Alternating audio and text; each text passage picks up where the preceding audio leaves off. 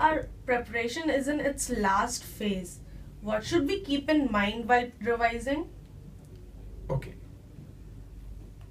My first suggestion is, first and foremost, plan your studies. They say, what is the use of running if you are not on the right road? So therein lies the importance of planning. If you are not planning for success, you are automatically planning for failure. So it's very, very important to plan very well. It's a very simple process. Keep your NCERT in front of you. Use its table of contents as your basic reference. Ask yourself some very simple questions. What I want to do, when I want to do, and how I want to do it.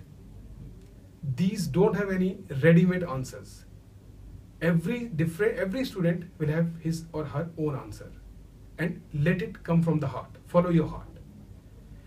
I'll suggest that you should start from the more difficult topics or more difficult chapters first, because they definitely and invariably would need more time and efforts from your part.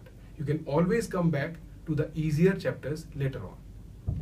And last suggestion, keep it in writing. And I'll tell you the secret of a good and effective plan. KISS. Keep it short and simple. Second point, list of formulae. You must make your own list of different formulae and various basic concepts. Keep them on your study table and revise it regularly. You will find it to be of immense use later on.